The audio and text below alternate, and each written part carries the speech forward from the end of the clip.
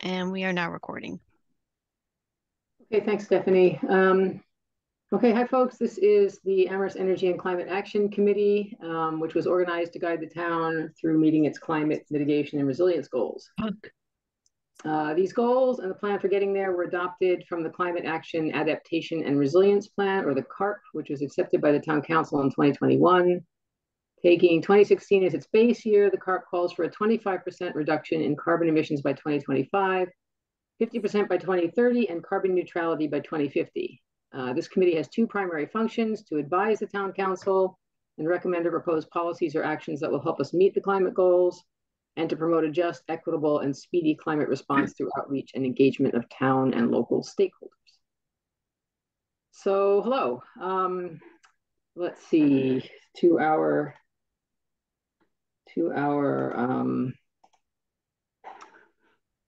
agenda. The first thing we always do is review and vote on the minutes, but we also need a note taker for today.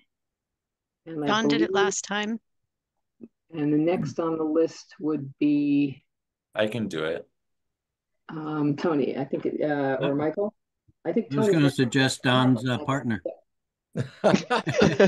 Want to take notes? Sure. Michael, that would be great. Sure, I could do it. I don't care. Unless Tony is striving to do it. I think you're next on the list. Sorry. Okay. Yeah, no, it's fine. That's fine. Okay, and with that, we need to review the minutes. So I have them here. I found one thing that I just sent to you. Let me bring them up. This is the wrong minute. Oh dear. Hang on. Some reason I have... Laurie, I have them if you want me to. Yeah, go ahead and put them up. I have two sets of minutes up for some reason.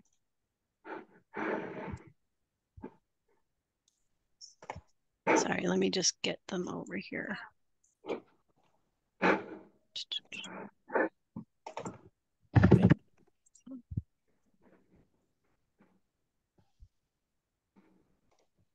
Okay, I found one mistake, which is Joe Comerford's name on the second page is spelled with a U instead of an O. It's C-O-M-E-R. Yep. Got it. Okay, and other than that, I did not see anything that needed changing. But if anybody else sees anything. Shoes? You need shoes? Me. Okay. Bye-bye. Yeah, bye-bye. Oh. That's adorable.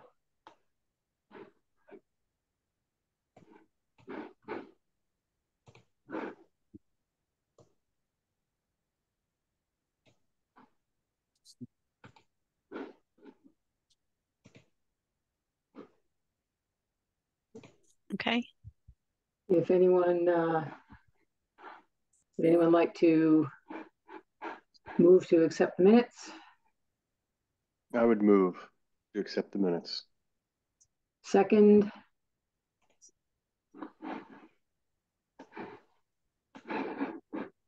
I'll second. Thank you. Wait a minute. Sorry, who was that? Michael. Okay, Yes. thank you. Okay, and then in no particular order, McElrath? Yes. Roof? Yes. Selman? Yes. Issing? Yes. Goldner? Yes. Breger? Yes. Allison?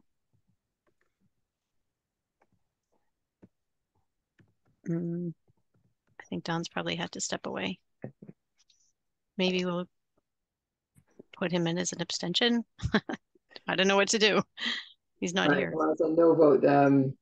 Yes. Well, it's not a no, it's a... Give him a yes. I'd write it down as a yes, and he can confirm later. Okay, I'm good sure idea. that's what he's... Thank you, Jesse. All right. So you can continue, Laurie. Okay, next on the list is public comment, but I don't know that we have. Do we have any participants? Doesn't look like it. I don't see it. Anyone? Nope. Okay, so let's go right in then to education and outreach. So Don, we may have to come back to Don.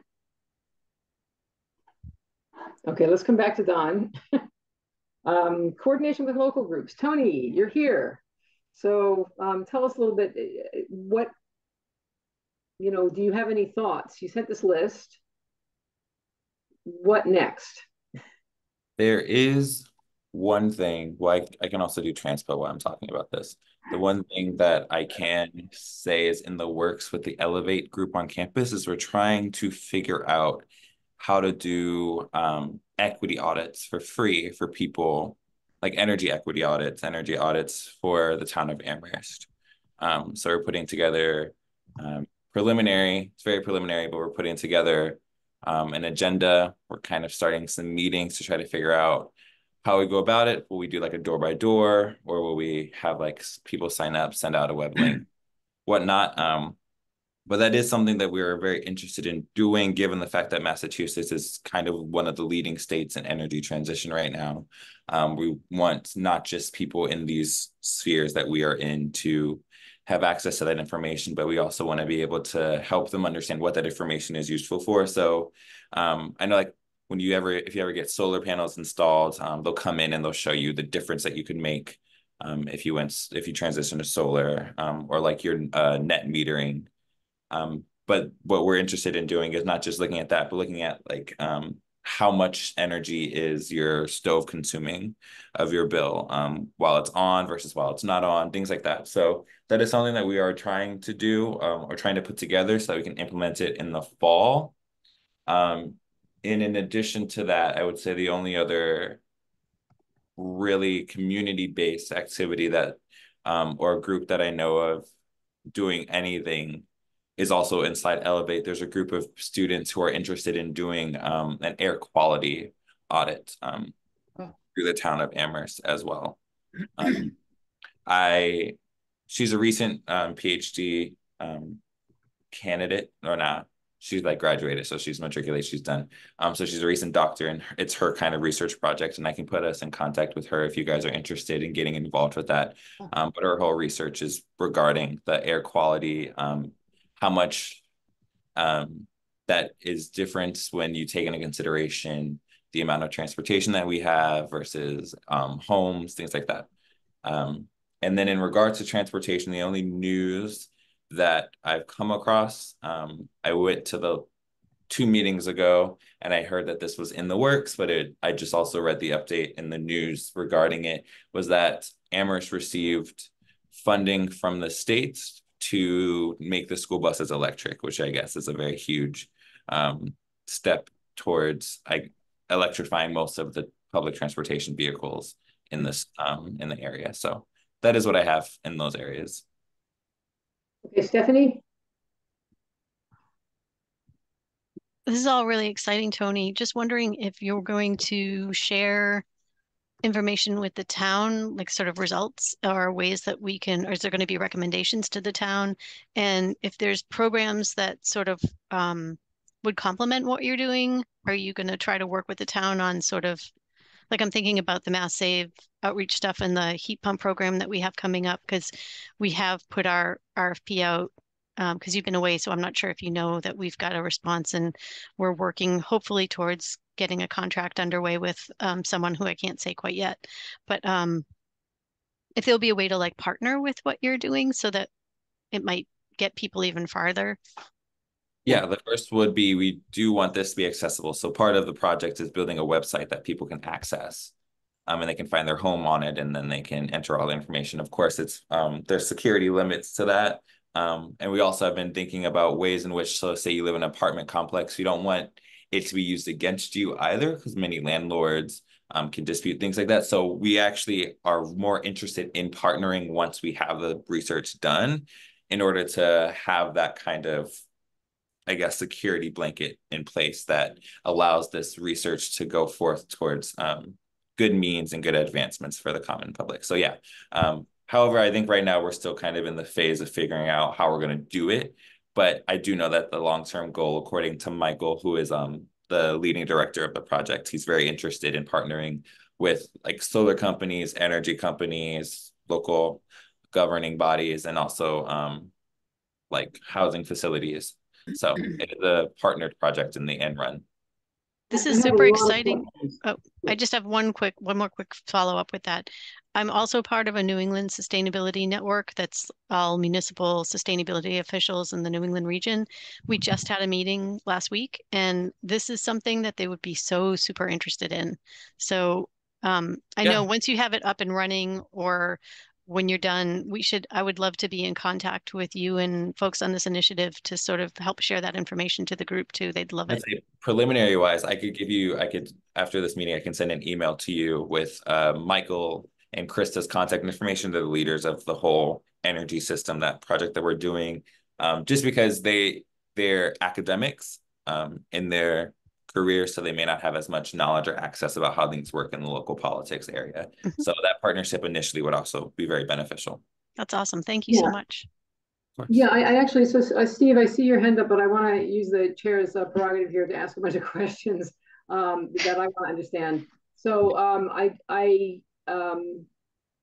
hear you. I'd love to know a little bit more about what an energy audit is. What I'm a little worried about here is if that there are too many people approaching the same group, they're going to tune out. And this is probably the same group who will be targeted by the heat pump RFP. And there is already in place in the state of volunteer organizations who are doing, well, there's now SAVE, which is doing energy audits, and there's also, which they would have to do anyway. And there's also the need for energy coaching, which is maybe different from an audit. And I'm wondering what you mean by an energy audit and how that fits into this and complements it rather than makes people do the work twice. Also, the same thing with the website. A website is something that's going to go up for the town. And there are some really good examples of this. I talked a little bit about one last time. I went to a meeting of the Heat Smart Alliance that had the Wellesley Energy Program administrator talking about how their heat pump coaching program works and how their auditing program works. And they have a beautiful website where you go online and you say, yeah, I want someone to tell me what to do. And they send someone out a volunteer out to come look at your place and step you through the whole process. And so there's no duplication of effort. That person puts you in contact with MassSafe, puts you in contact with, goes right down the list and gets you from point A to point B. So how is this, what do you mean by an energy audit, and how does it fit into that scheme that's already available out there? The first part of that I can answer. One, it's preliminary. So by energy audit, I mean, we're developing a way to do an energy audit. Don't know what it actually looks like in the end run because it's very preliminary. However, I can say that the energy audit is sourced in the fact that we did a Holyoke energy outreach project. It's part of Elevate's huge thing where we actually do energy education. And so we've actually found that though there are websites and though there are these accessible means, the target audience for the projects that we've been doing don't know this information, or they say they don't have access to it because a lot of them are elderly, and the internet isn't as accessible to them as they think it is. Or a lot of them live in apartment complexes together, whereby they kind of have the same problem. So that's the baseline for how we've developed the energy audit, because many of them, through our education projects and processes, have displayed that they don't really know how energy works in their own homes. So that's what our energy audit is looking to do, is not so much as like compare it and or tell you that you should switch to a different service or anything, but just to keep you informed about how energy is functioning within your home and or your building complex. But again, it's very preliminary. And then as far as the website will come after the energy equity audit. So that's also something I can't really answer yet because it's also still preliminary. We should talk offline because I do think this sounds like something that ought to be done in conjunction with, a Heat Smart Energy coach. You can step them through the whole process as well as so that there's not a duplication of.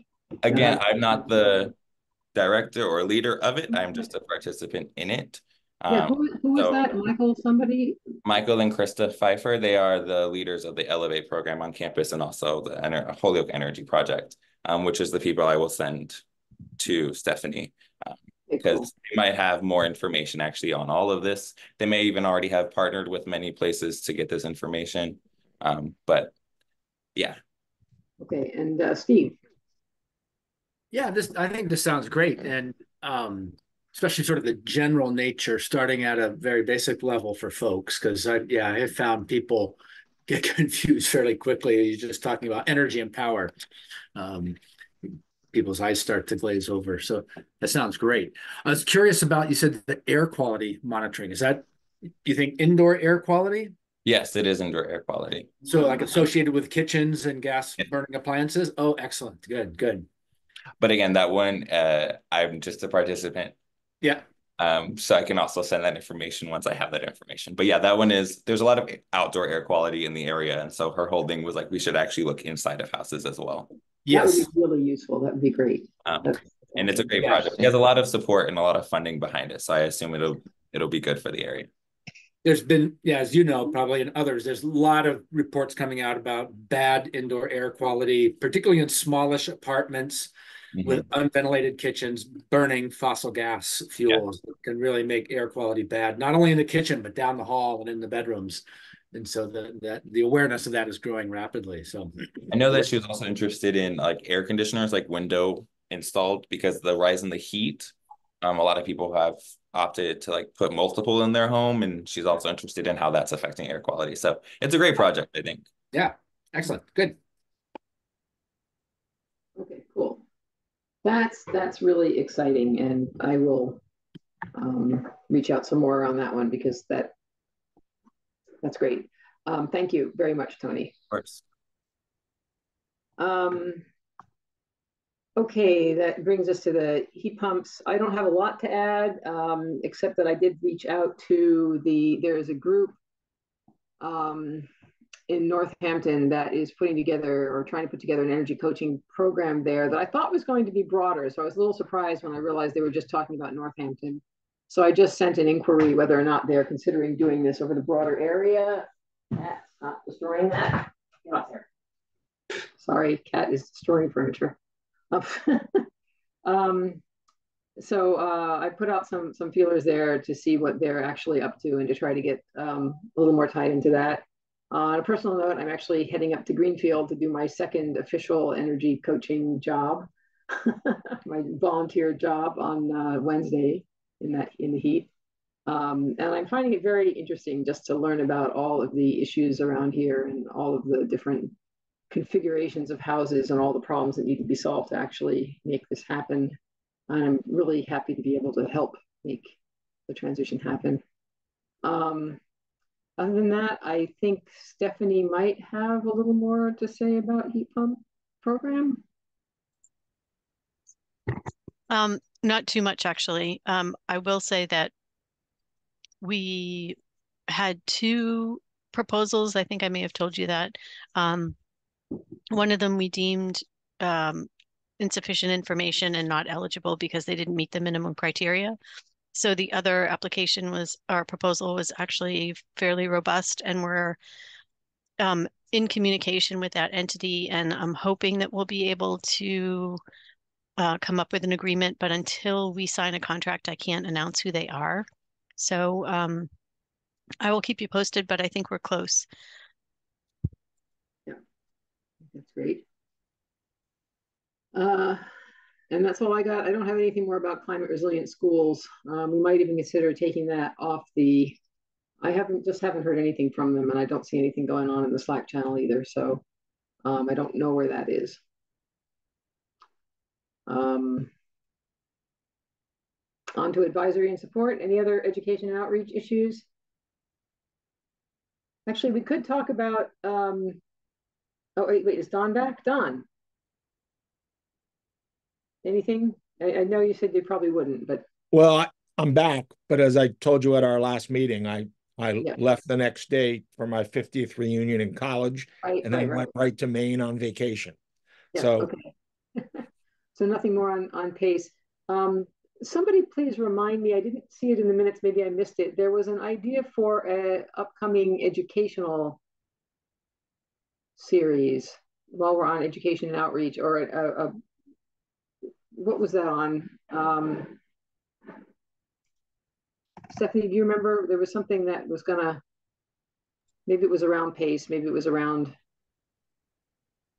I don't remember specifically. I think what we were saying was that when the heat pump program launches, that PACE will be part of the narrative when our consultant is doing the outreach to the community.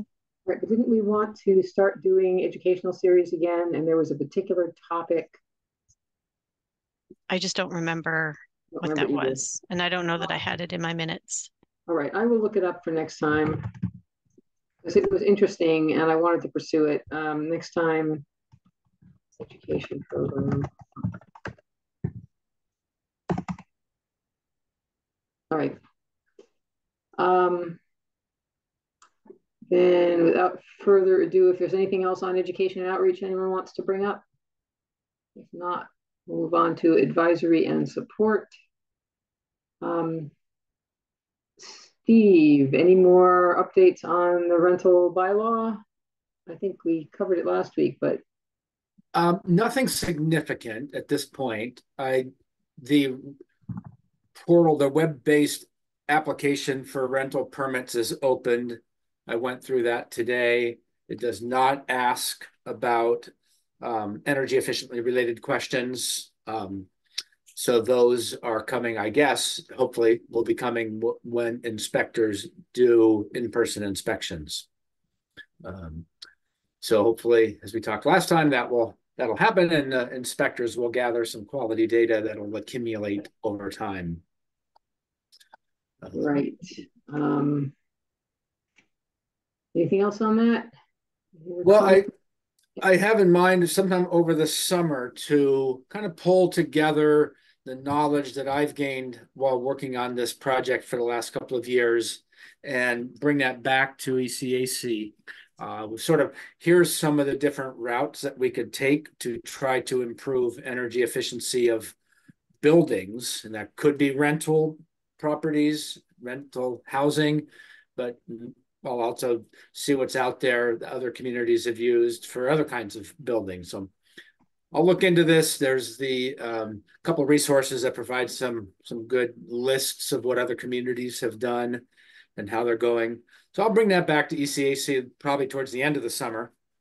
And then we can decide if any of those look like something we want to pursue. Great. Thanks, Steve. Anything else? In that case, on to solar. Dwayne.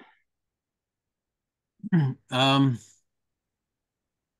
guess I would just mention that the Western Mass Solar Forum, all of our materials are on the website now.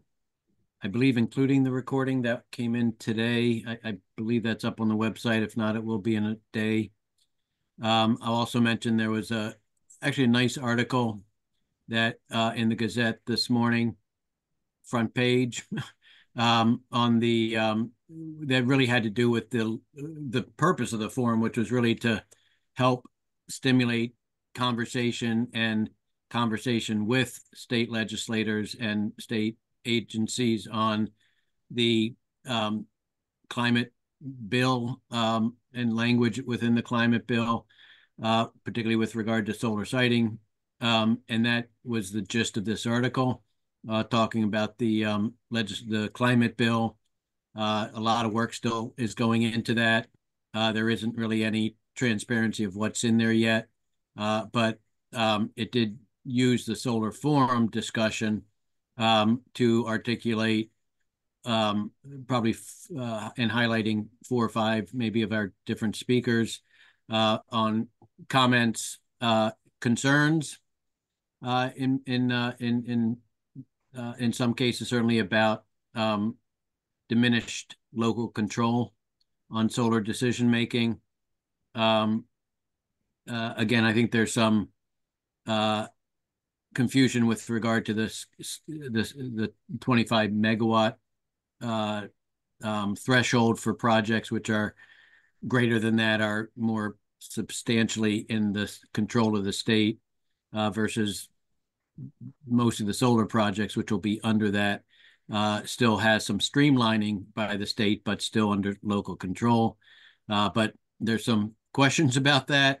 And then also some of the storage projects are especially some of the standalone storage projects are north of 25 megawatts. And I think it was the Wendell project that was highlighted, maybe in a separate article. I can't remember if that was the same article or not, or a different article in the same paper this morning. Just keep that in mind. And I'm not sure, again, as this climate bill starts to be actual language starts to come out, that's something that this group might want to dig into, or find other forums that are discussing and engage with other forums that are sort of discussing that language more to the layperson as opposed to the within the legislators. All right, thank you, Dwayne. Any comments, questions, other notes? Steve, anything? No. Okay, and I had promised to follow up on the status of the various citing bills, and I haven't done that, so we'll put that. Sounds from Dwayne like they're still in progress anyway, so I will try to keep an update on that for next time. Now, Laura is not here today, so we'll skip the next thing. And that brings us to reflections on ECAC membership by Dwayne and Jesse, both of whom are at their last meeting. I'm gonna cry. How are we gonna do without you guys? So who wants to start? I'm afraid that Jesse has some prepared comments, prepared remarks, and I don't. So I'm happy either way. I did think about it a little bit. Not much. I think the broader conversation of how to sort of facilitate and maintain the sort of consistency and knowledge and institutional knowledge, and a committee that is designed to be sort of intermittent and recycled. So what I did was I actually went back and looked at, kind of did a scan from 2019 to 2024 when we were in the committee the last 5 years. And I think a couple of things. One is, don't forget all the great work that's been done, that you're doing. I think at times for all of us, we overestimate what we can get done in a day and underestimate what we can get done in a year or 5 years. There's a lot of good work in there. It's a hard job, and I highly recommend that you try to make each other laugh during these meetings. And my preferred method is corny dad jokes. Just gonna throw that out there as sort of like a coping mechanism. I've got two other quick things to say. One is I looked at the difference of what I was calling sort of reactive work versus generative work. And to me, it was a very salient theme. We generated dozens and dozens of matrices and spreadsheets and charts and summaries. And I think they were useful for a lot of the thinking that we were doing. And I think we supported ourselves doing that work. But I don't think it was quite as potent as some of the reactive work, and which I would include, which means sort of like a body and a mind sort of hearing what someone else is saying and giving their feedback. I'm thinking Dwayne on the solar bylaw committee, some of the work was an example Stephanie mentioned to me. And I think seeking out those opportunities and the way that we've helped Stephanie with RFPs or things like that, where someone gives us something, we give an opinion. I think those felt to me like some of a good leverage point for a committee. Not that or supporting the climate action plan, like the feedback that we gave during the course of the climate action plan, I think was great. One of the generative pieces of work that I thought was incredible was we also did just a tremendous amount of outreach. And if you look back on that boots on the ground outreach, and I think the ones that really seemed to be the most potent were the ones that were in person, and connecting with other people and sort of hearing their ideas, bringing them in, bringing them back to this group. So reactive versus generative. The other piece is I'm going to make a press or a pitch, just because this is my last chance to speak publicly to this group, of sort of consider this difference between technological and cultural thinking. I think that not to forget about the cultural pieces of what we're doing, about like ourselves and our souls and our worldviews, and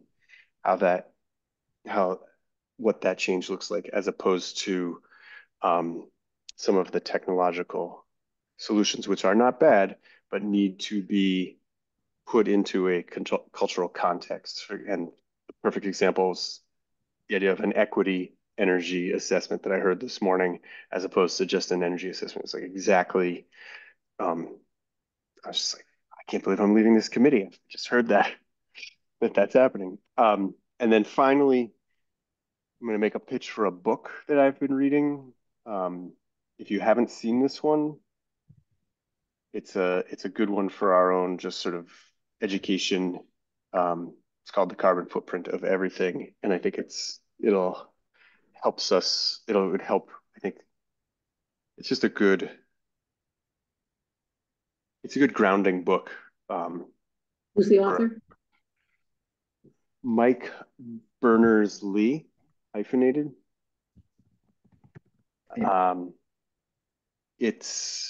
I think with the limited time that we have to do the work, sort of understand it basically divides emissions and the things we do into categories, sort of like by orders of magnitude. And I think it helps. I think it's helpful to sort of to think about getting on airplanes, things like that.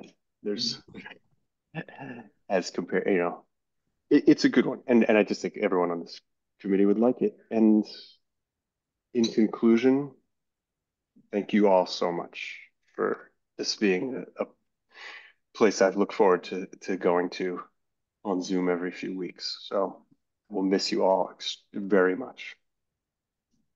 Thank you, Jesse. Thank you very much. Dwayne? Yep, great. Thanks, Jesse. What Jesse said, and I'll put in a few other things.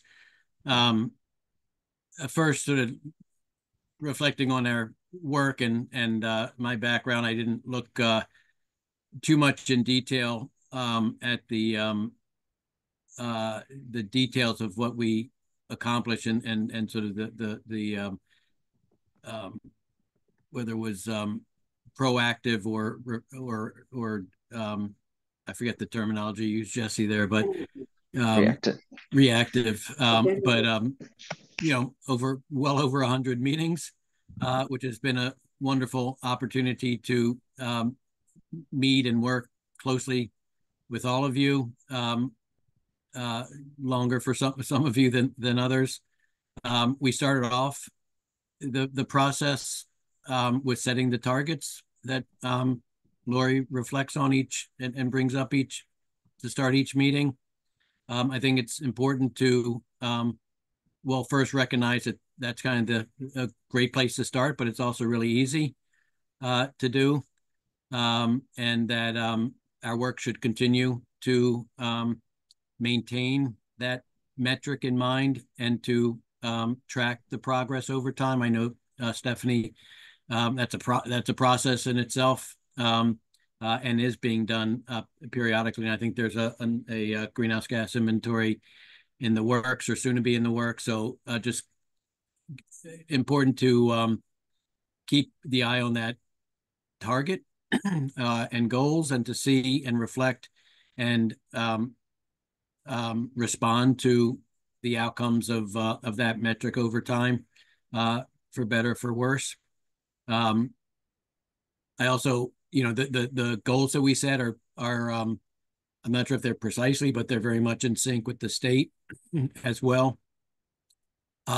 Pretty aggressive targets. So it does call in the question of whether we lead or just ride the tide of the state and wait for electrification to happen and then say we done it too. And that can be a hindrance to making progress at a local level. And so just encourage folks to really keep in mind that the state's not going to meet these targets if local communities don't aggressively meet these targets as well. And I'm, constantly in various different ways thinking about this whole climate emergency, and it's a global problem, it's a country problem, it's a state problem, it's a community problem, and it's an individual problem, and all of those need to be firing on all engines, I guess.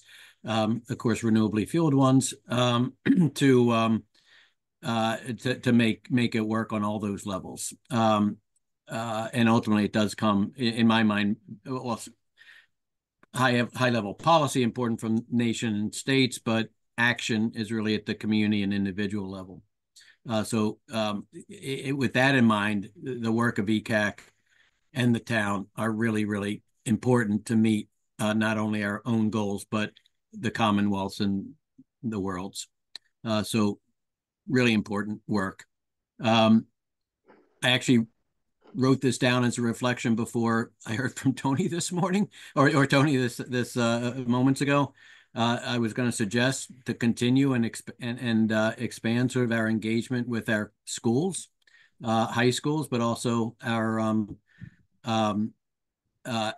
institutes of higher education, not just UMass, but the other institutions too, can bring students in public service learning activities, which is a win-win situation. It sounds like Elevate is on that, which is wonderful to hear.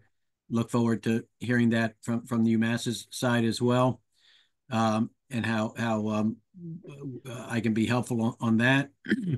But really great opportunities, and that's sort of a differentiating factor, quite frankly, of Amherst, is the extent to which we have academic institutions, but I'd also very much include the high school in that as well.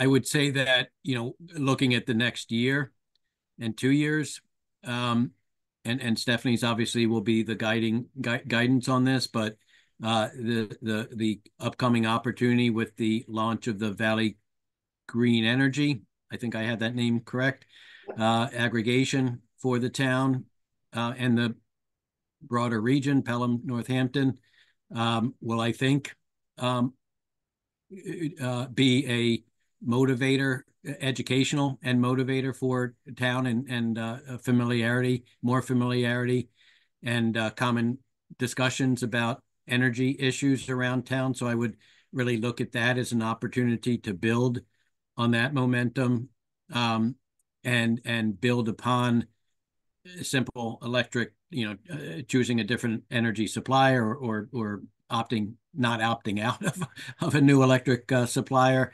But as the Valley Green Energy broader mission provides, is really ECAC and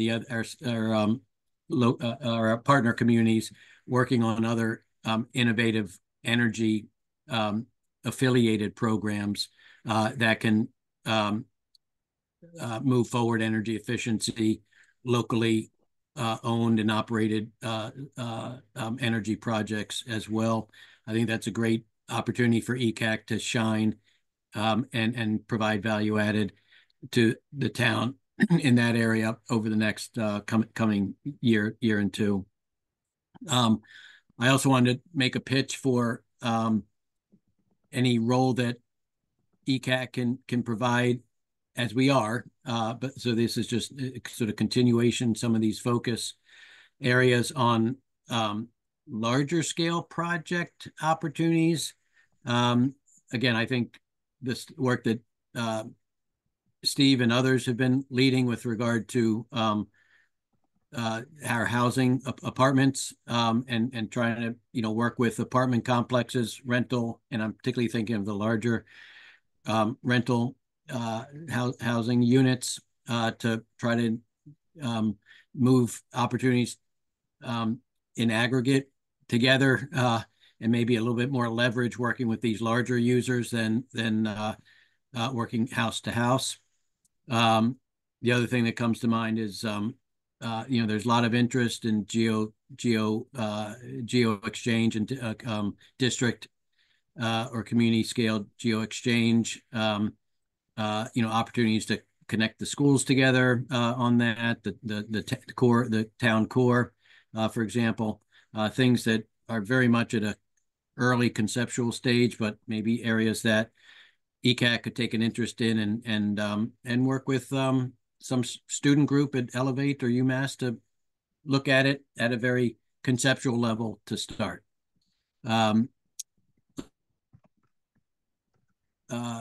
Close, I guess, in my reflection is just more personal, to say that it's been wonderful to get to know everybody, past and current members of this committee, spending 2 hours together every other week. It used to be in person for a short period of time. That was good. But this is convenient. Has been really rewarding and fun, and interesting. I've learned a lot.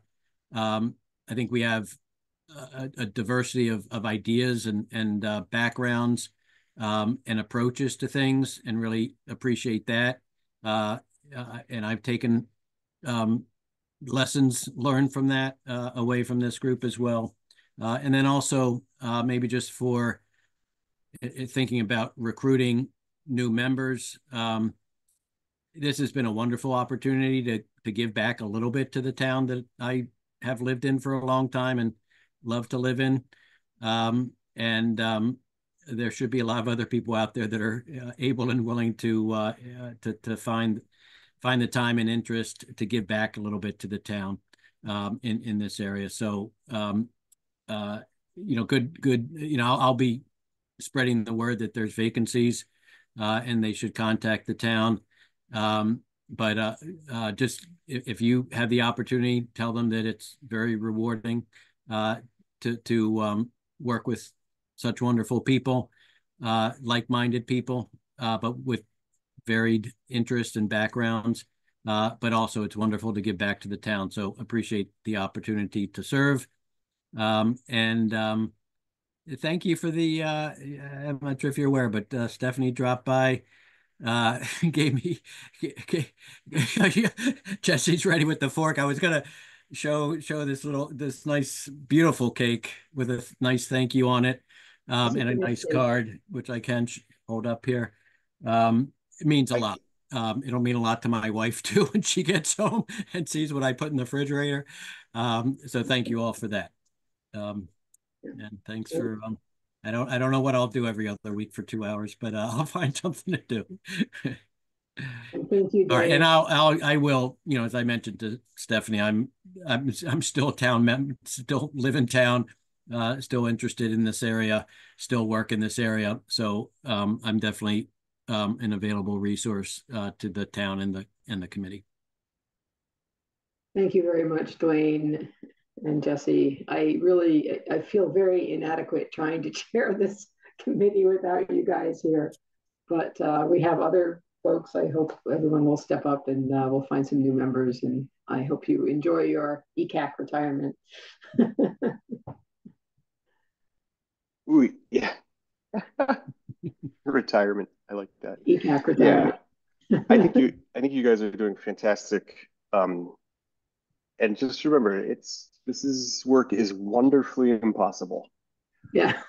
You honestly cannot do it wrong, because otherwise it's not being done. So you gotta do something. Yeah. All right. So with that, any other comments or questions for our retiring members? If not, I will move on. to the next agenda item, which is staff updates. Thanks, Lori. So I had something in my head and that's just totally left me, but I can just very quickly run over some of what we're doing, which is the CCA effort will probably launch in November. We have a couple of meetings. Oh, that's because of the timing, which isn't a bad thing. It's got to do with timing of having like the bid proposal date nailed down, and then there's this other like in price, like another pricing, a preliminary pricing meeting that has to happen before that date. So getting those set up, and given the summer schedules with the executives and the communities, that's probably not going to happen till July, mid-July. So in order for the program to actually launch, it'll probably take us into November, but that's okay. Again, I have so much faith in our consultant that we're working with, Mass Power Choice. Paul Gromer is amazing. He knows what he's doing. I really don't question him a lot, to be honest. He does well for his clients. So that's kind of probably some of the biggest news. Valley Bike, I don't know when it's actually going to show up on the streets in Amherst. I will say that the main station in town is the, at least for the municipal side, not the UMass side, but the municipal side, our kiosk is actually the station that's right in the town common, which is obviously, as if you've driven by, you can see that it's under construction. But the stub is there for the electrical connection. And so it's going to be beautiful when it's all done. And I really think where the bikes are going to be situated is going to be much nicer than what we had before. So hopefully that will be, I'm optimistically hoping by like the end of July, it'll all be in and the town will be up and functioning. But again, I can't really guarantee. And remember that it's also not the full network of bikes. This is only what's been salvageable from the prior program. And as I mentioned before, we're going to be integrating some of the newer technology from Drop Mobility, their bikes, their system. So over time, it will evolve to be like a completely new look and hardware, software, affiliated with Drop Mobility. So that's coming. And then let's see, CCA. And then the RFP, I think I already gave you the update. I'm hoping that I'm going on vacation for 2 weeks, so I'll be gone. I'm leaving Saturday. I'll be out of the, out of the country for 2 weeks, and then I'll be back. And I'm hoping that when I get back, the contract will have been either ready for draft and signature by that time. So I'm hoping like to at least start moving that process towards that effort.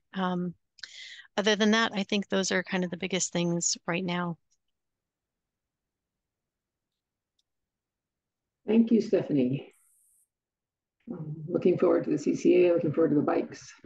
I'm sorry, Larry, I did remember what it was, because this is kind of big. It's the decarbonization plan. I think I had talked to you about applying to become a climate leader community through Green Communities program. This is like Green Communities 2.0.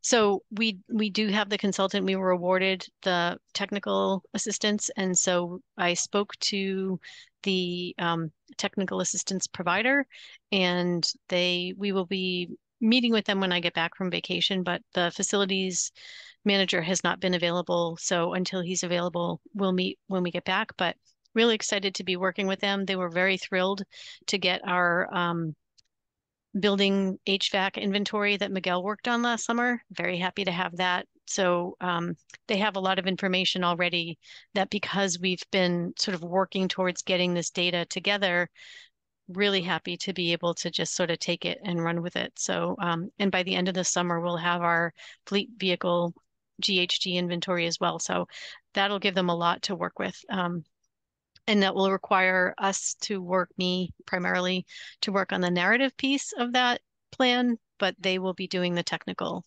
piece. So just wanted to give an update about that too. Thanks, Stephanie. Member updates? I have one I want to share. Let me see if I can make this bigger. Hold on a minute.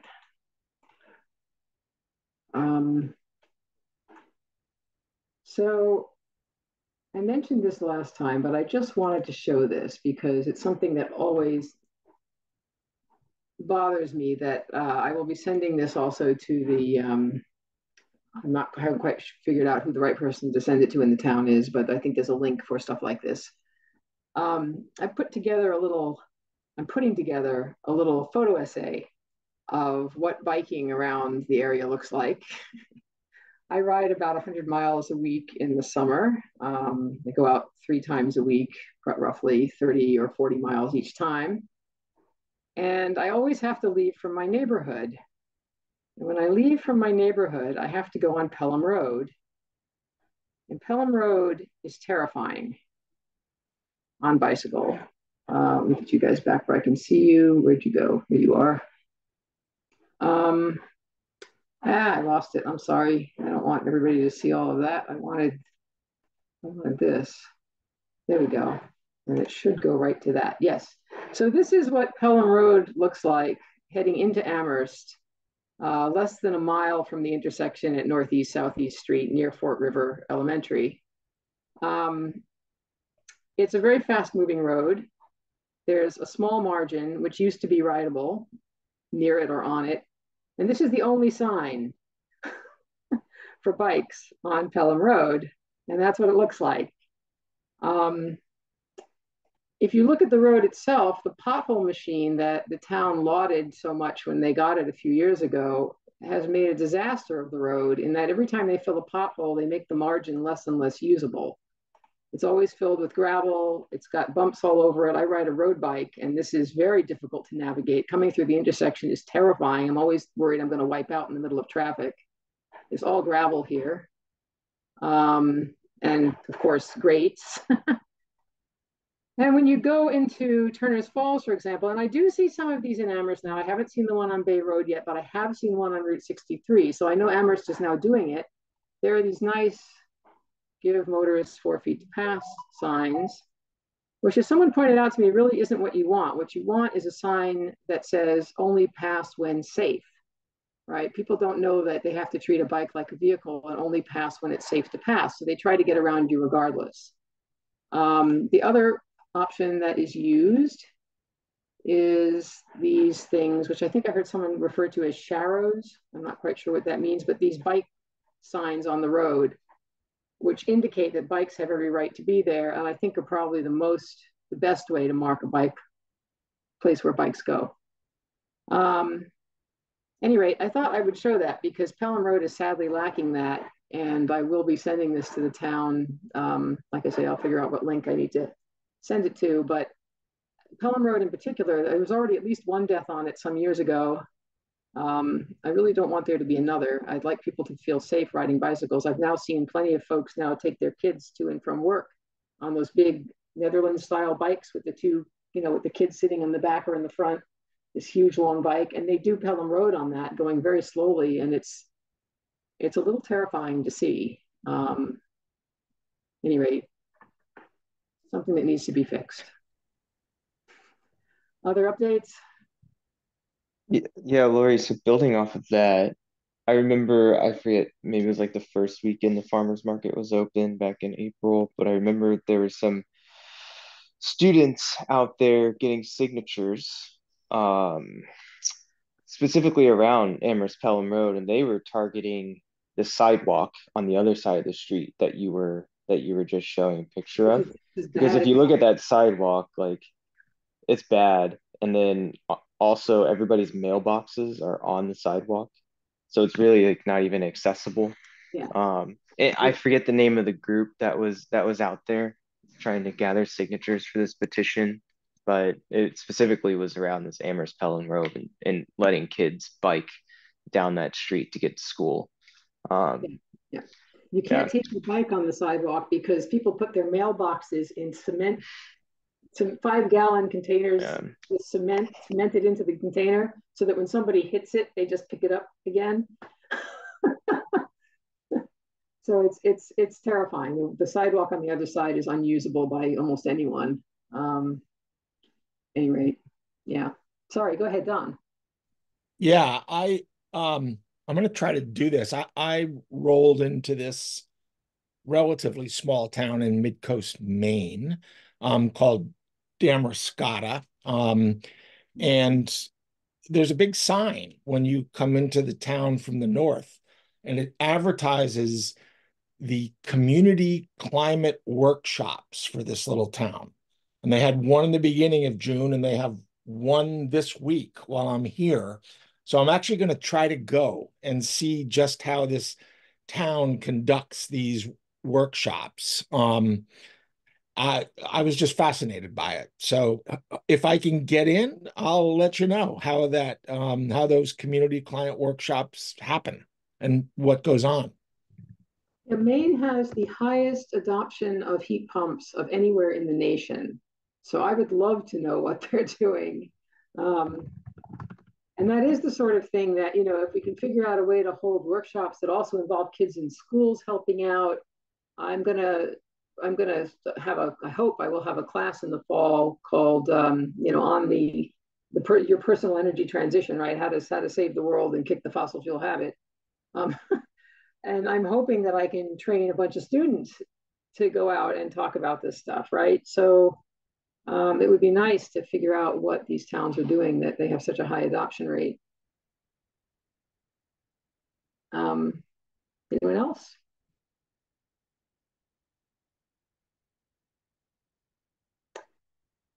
If not, let's see, we go back to our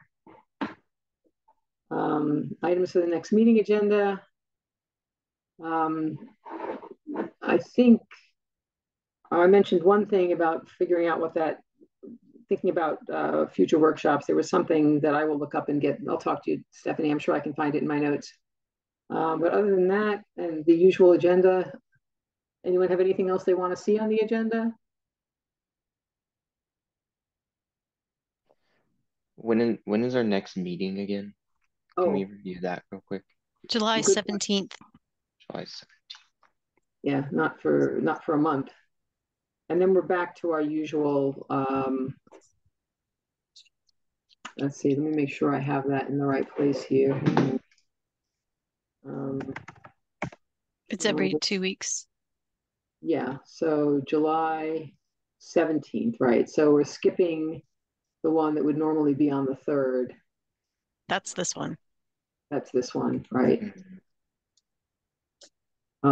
Actually, I'm sorry. We had one scheduled for this Wednesday, so that's the 19th is this one. Right. So we're just skipping the 3rd.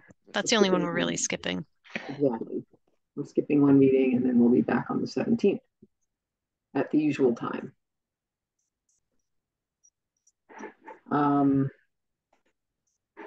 Okay, and other than that, I guess, Stephanie, you and I can talk about it at our next meeting. The agenda, and now we are to public comment, but I still see we have no attendees. So I think we are, oh, yeah, I don't say that. I had one other small update, but it's not a big deal. Can wait. Laurie, I was just going to say, can we give folks an opportunity to say something to Dwayne and Jesse?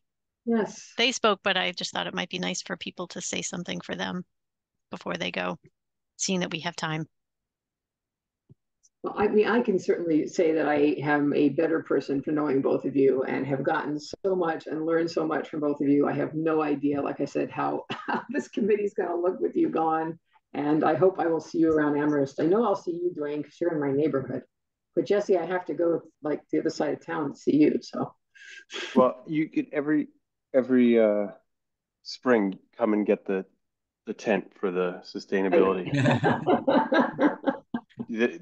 This committee has a lifelong rights to that tent. Okay, thank you. Anyone else? I'll jump in well, no, let Steve go. Yeah, I guess a big thank you to you guys as founding members of the ECAC. We've come a long ways, as you guys both reflected, and I hope you, thanks for all that and all your different perspectives that we'll try to carry forward. And Jesse, that tropical plant that you put out in front of your house that said, the sign on it that said, "Save me," it's growing happily in one of my classrooms at Hampshire College. So thank you for that too. Yeah, I hope to run into you guys around town. Yeah. Stephanie, Don? You got to mute. I got it. Yeah. So, yeah, thanks, Jesse. You were the first person to introduce me to this committee as we walked around Hampshire College those years ago. And it's been wonderful. And Dwayne, you know, everything comes in circles. We spent a lot of time on athletic fields when our kids were younger, and it's been great reconnecting with you in this. So thanks. Sorry about the dog barking. Go ahead, Michael. Yeah, I just want to kind of reiterate kind of what everybody else has been saying. Like, yeah, I mean, for me, I really appreciate like the knowledge you all brought to this group around your specific expertise in those areas. It's been a pleasure to get to meet you and know you over the last short time period for me. But hopefully that's just the start. And that, you know, in other areas in around town and initiatives that are going on, hopefully, you know, we cross paths again in other arenas of that sort. So, yeah, enjoy your 2 hours every other week off. I hope you use it very productively. Right. Also, on that note, no one tell my family that I've left the committee. It's a secret. I don't know how I'm not good at stupid dad jokes, Jesse. I'm just not. Someone else needs to be in charge of that. Any bad joke will do. Yeah.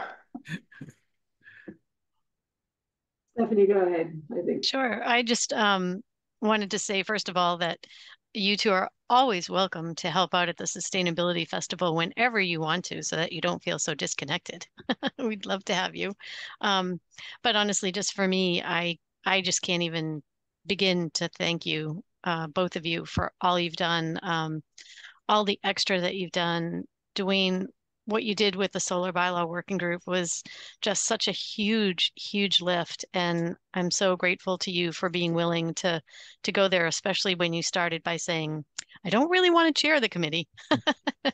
And then you ended up getting roped into doing it. So thank you, because I don't know that we could have gotten through it with such a level-headed, sort of open and calm and considerate perspective of all viewpoints. You know, I think you did a great job of navigating that. So thank you.